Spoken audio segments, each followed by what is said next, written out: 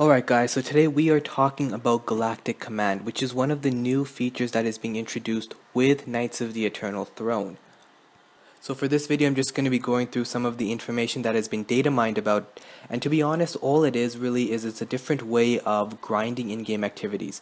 And so right now people do heroics, flashpoints, all that kind of stuff, and it can get quite boring at times, it can get quite stale, and so this is BioWare's way of kind of spicing it up, giving you an actual purpose to doing these kinds of things. Beforehand it was a Dark vs. Light event. They wanted people to replay all this old content, and so they introduced the Dark vs. Light event, which kind of made it worthwhile but also not really because the rewards weren't that great.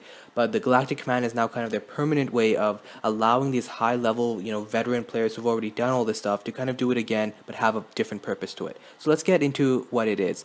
Galactic Command is a new system that's been introduced. You'll be grinding a lot of various in-game activities, and the whole point of it is to level up your command rank. Now you begin at a command rank of 1 and you can level it up to 100. But in order to reach like a command rank of 100, you need to hit at least 51,870 points, which is a ton of points. And when I go through the different activities and how many points to give, you'll realize that that is not going to be an easy milestone to reach. And another thing is, your rank is tied to your character. It is not going to be legacy wide. So if you grind on one character, you finally hit rank 100, you're gonna get a really nice little icon next to your name that shows that you've reached that milestone. That's only going to be tied to that one single character. So if you want to do it for everyone, you're going to need to do it all over again.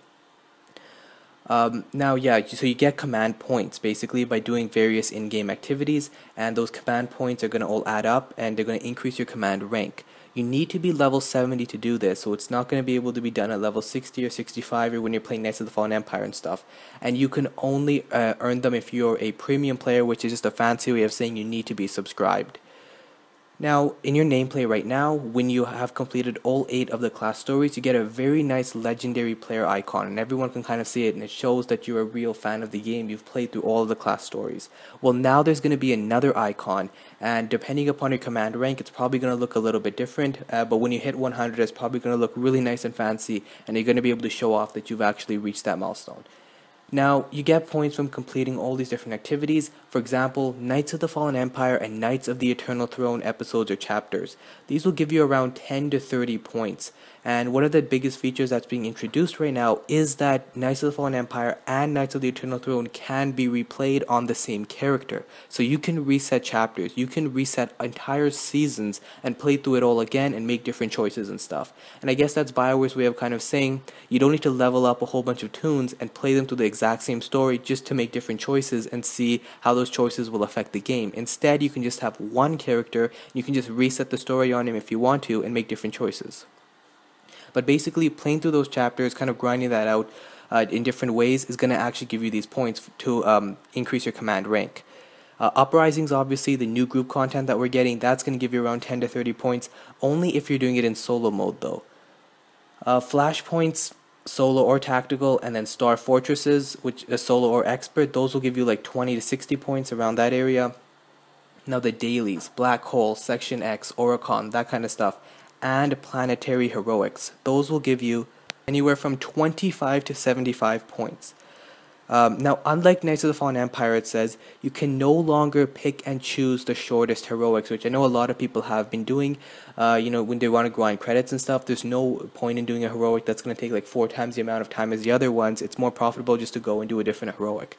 But in order to get the points to increase your command rank, the starter planets like Ord Mantell, Korriban and stuff no longer count, and you need to do all the heroics on a certain planet in order to get the points. So you basically have to do everything, you can't just pick and choose. Operations are going to give you 40 points, and finally Galactic Starfighter and War Zones will give you anywhere from 35 to 45 points. So in addition to doing those activities, you also are going to get things called command trophies. Now these are trophies that might drop from bosses, they might drop from mobs or stuff like that.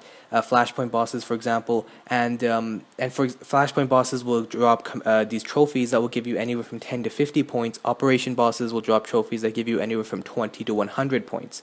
Uprising bosses will give you trophies that drop 8 to 40 points. So you get the kind of picture. You're going to be doing these types of things, these activities that give you points, and then you can kill a boss, and kind of like a reputation trophy, you can get these command trophies that will give you even more points and try to boost your score. Each day a different activity will be highlighted. So similar to when you have Group Finder and you have like a certain operation, that's the operation of that week or something, you're going to have a different activity. And highlighted activities, it's not known now really what it's going to do, but they kind of speculate that it will grant you more points, or it might tie to the whole galactic alignment system, which I'll talk about later, which is basically the whole light versus dark thing. Now there are different schedules and stuff. I'm not going to go through that, that's all boring. But let's get into the galactic alignment, which is basically dark versus light server alignment. Now this is not to be confused with the dark versus light event. This has nothing to do with that. This is something that's completely different, and it's going to be a lot more permanent. So while you're out there doing your activities, your heroics and flashpoints and stuff, and queuing up for war zones, you'll collect dark and light side points, and these will go towards the server's overall darker light alignment. So you can select whether you're going to be light or dark side via a toggle, and it's going to be next to your character's portrait. And you can also do the same thing when you're queuing for a war zone. And there will be a 5 to 10% boost on something depending on the current darker light tier. So for example, you know, right now when you're in game and you're making decisions in your story, well, you can have different light or dark tiers, right? You could be dark 5, dark 4, dark 3 or something. And there's even some weapons and relics and stuff that if you want to use them, you have to be a certain dark or light level. Well, right now we're going to have a very similar system with this galactic command, which is basically as you gain more light or dark points, you're going to reach different tiers, and then those tiers will give you a certain boost. But whether that might be experience or eternal command points or something like that, we don't know. That's probably going to be, that information is going to be released later. So once again, this kind of stuff is a little bit more speculative. It kind of is subject to change, but right now what it kind of seems to be is that the whole alignment of the server, whether it's dark or light, is going to be reset daily. So it's only based upon how many people decided to make light or dark side choices on that day. And then people who basically win, like let's say someone is dark side and the server alignment was dark side on that day, well, they will get rewarded depending upon the tier that they are at, so whether they're dark 3, dark 4, or dark 5, and basically the alignment that the server is at. And there are a bunch of new rewards. There are things like these legacy-bound command lockboxes that contain various bind-on-equip armor set and weapons. So what this means is these things are not going to be bound to you permanently. You can send them across your different characters, and you can also put them up on the GTN to sell. These lockboxes will be opened with the new pack opening experience, and there is going to be a new slot which is called the command stash, which may be used for collecting the items from these lockboxes. So it won't be taking up a ton of cargo space. It won't even be taking up space from your item stash, which you already have for those cartel market items. Instead, it's going to be added to a whole new place, so that's really going to save a lot of cargo space. And then obviously they need to make money, so they're going to make additional slots available on the cartel market. Now, during Knights of the Fallen Empire, we know that when the heroics were kind of changed around, you received these lockboxes, and those lockboxes gave you legacy-bound armor pieces.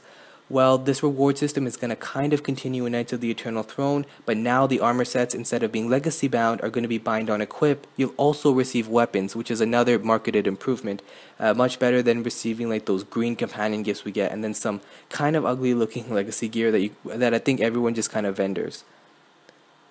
And also the rewards are cumulative. So what that means is at Dark 5 you will get 5 lockboxes. You'll get the Tier 1, the Tier 2, the Tier 3, the Tier 4, and the Tier 5 lockboxes. And for example, if you're just at Tier 3, if that's where you reach at the end of the day, well then you're only going to get 3 lockboxes, right? Tier 1, Tier 2, and Tier 3. Galactic alignments, it's kind of similar to the whole thing of conquest. I'm just kind of reading this off the Reddit post, but they kind of make a really good point. It is basically the conquest, but it's individual, so you don't have to be part of a guild. You aren't reliant on guild and whether guild members are active or not. This is basically a very similar system, but it's limited to now the individual player, and they can decide how much they want to participate in it. So that's kind of all the information we have at this moment of Galactic Command, and I'm really happy this information came out because I was quite disappointed with the whole New York Cantina and the fact that apparently we were supposed to get a ton of information about Knights of the Eternal Throne, and all we got was a cinematic, and then I think Moscow was saying something like, we're going to get a new blog post about it in a few weeks, but I really wanted the information now, so I'm really happy this stuff got data mined, and I'm really excited to put out this video because this is one of the biggest features that is coming in Knights of the Eternal Throne. It's one of the kind of big things that's supposed to change how we interact with the game, and it's supposed to make playing all this old content a lot more fun, and so it's going to be interesting to see how that plays out, and maybe some of the changes that are going to come with it when Knights of the Eternal Throne actually releases. I do hope you guys enjoyed the video. I hope you guys found it informative. I will see you in the next one.